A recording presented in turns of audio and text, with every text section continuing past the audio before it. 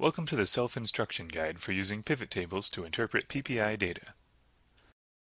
For the purposes of this guide, we are going to create pivot tables to report on PPI data from a microfinance institution in Indonesia. We will examine the data and build tables and charts to summarize and display the data by poverty line, number of clients, branch, loan amount, and loan cycle. If you'd like to follow along with this guide on your computer, take a moment to open the companion Excel file titled sampleppidata.xlsx. It can be found on our website at www.progressoutofpoverty.org. Once you have the sample PPI data file open in Excel, select the sheet that is named All. This sheet has all the data you'll be using to create your pivot table. Click the Insert tab and look for the pivot table icon. Click the pivot table icon to launch the pivot table functionality and a pop-up appears. In the Create Pivot Table pop-up, click Select a Table or Range button. Click the OK button and a new worksheet will appear. This worksheet is where your pivot table is, allowing you to summarize your PPI data in different ways.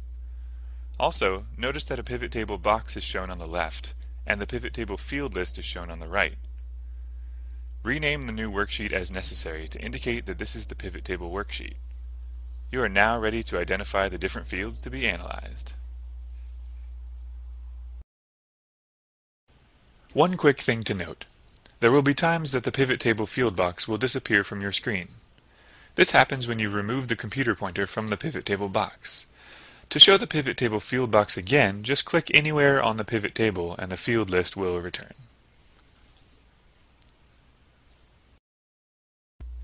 Choose the data or fields that you want. For the purposes of this self-instruction guide, click the following fields from the pivot table field list to add to the report. Number, which is the unique identifier for each record that corresponds to the client ID number. Below food line. Below USAID extreme line. Below national poverty line. Below $1.25 per day line. Below $1.75 per day line. And below $2.50 per day line. Note that the field appears on the lower boxes either as row labels or column labels. As you see here, row labels display your fields in the row, and column labels display your fields in the column. Study the report. Note that the values of the column label appear on the Sum Values box. Also, note that the fields you have chosen now appear on the worksheet. In this example, and in your worksheet, the sum values are all set to display sum. However, we would like to know average, not sum. The next steps will walk you through how to make that formatting change.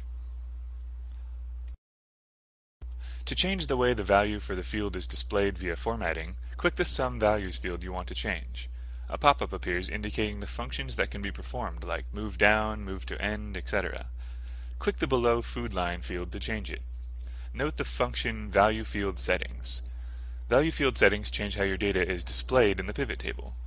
Click Value Field Settings and a pop-up appears. In the pop-up, you can choose from a number of mathematical operations to summarize the data from the Below Food Line field. Choose Average to summarize the value of the data in the National Food Line field. Click OK. Note that the result of the data calculation using Average appears in decimal form. The result can be changed by clicking the button Number Format. In the pop-up window that appears after clicking the Number Format button, select Percentage to show the value of the data in percentage terms. Remember to also determine the number of decimal places that you want to show. You can then click OK button and your worksheet will display the Below Food Line field as a percentage on your worksheet. Once you've created a pivot table, you can now group your data, especially when you have lots of data that you want to summarize. In fact, pivot tables are nothing more than a flexible summary. Next, we'll be looking at poverty rates by branch, loan cycle, and loan amount. Poverty rate is defined as the percentage of clients below a poverty line. In this example, we will define poverty by the national poverty line and the $1.25 per day line. When you're working with your own PPI data, you will use one or more poverty rates that fit your organization's goals and the purpose for using the PPI. Now let's go back to the All spreadsheet. Let's create a new pivot table and drag the following fields into the Values box. Number, below National Poverty Line, and below $1.25 per day line. Change the number field to count the total number of entries by using the value field settings.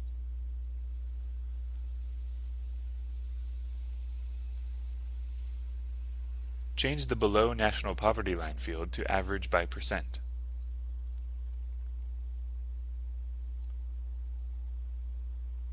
And let's change the below $1.25 per day line to average by percent as well.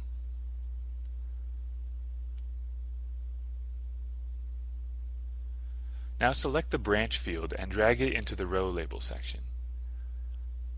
You can now see the data summarized by the different branches and the variance between the number of accounts for each branch as well as the percentages of those below the national poverty line and the $1.25 per day line.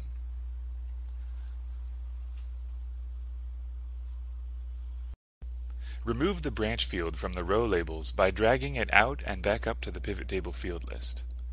Drag the loan cycle field into the row labels section. You can now see the number of clients and their respective poverty levels by the amount of time into their loan cycle.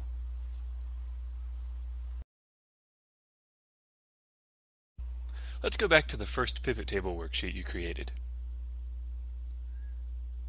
And let's change the values of the following fields. For number, let's change to count. For below USAID extreme line, let's change it to average in percentage number format. For below national poverty line, let's do the same, change it to average in percentage number format. Let's change below $1.25 per day line to average in percentage number format as well. And we'll do the same for $1.75 per day. And again the same for $2.50 per day.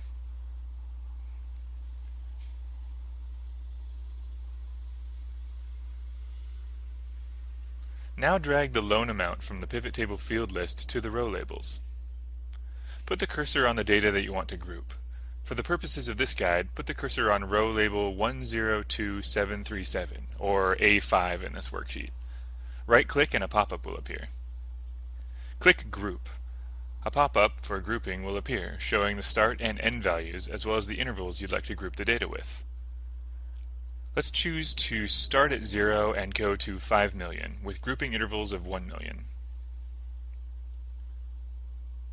And click OK, and the pivot table now shows the grouped data.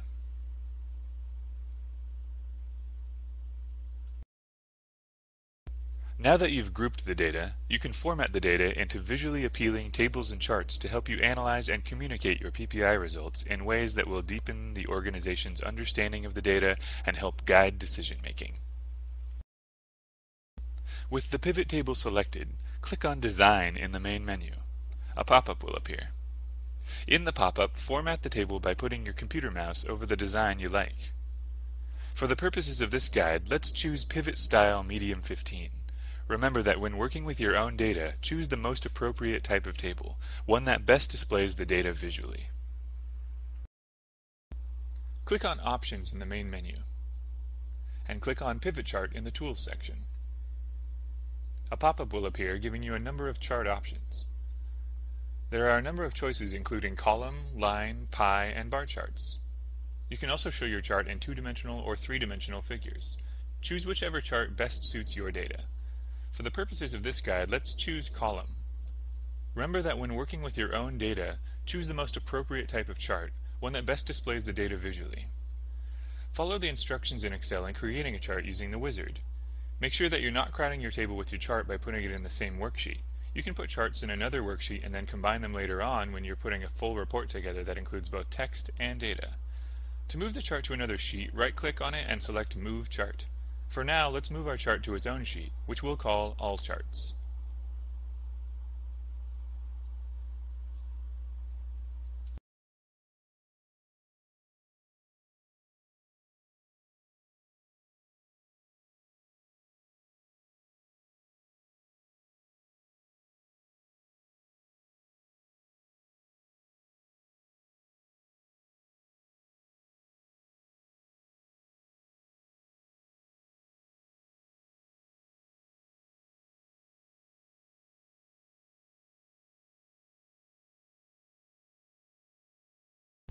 Drag loan cycle from the pivot table field list into the report filter box.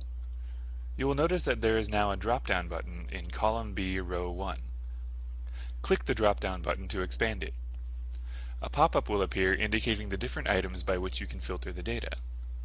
If you want to filter by more than one item, select the Multiple Items checkbox at the bottom of the list. The pivot table now shows data that is both grouped by loan amount and filtered to show only the first 4 loan cycles. You can use either of these tools to group and filter in many different ways.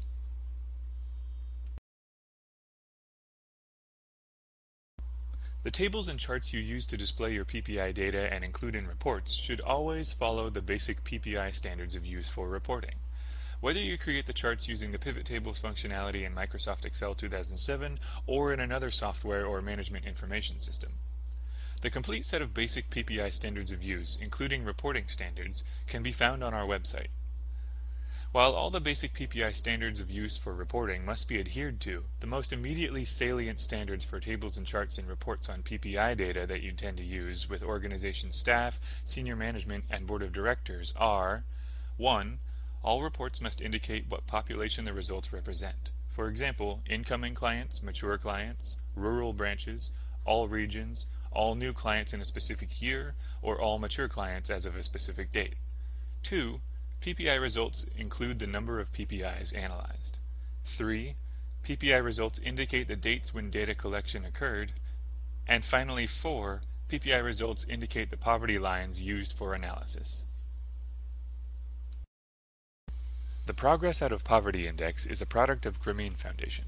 For more information on the PPI, visit us at www.progressoutofpoverty.org.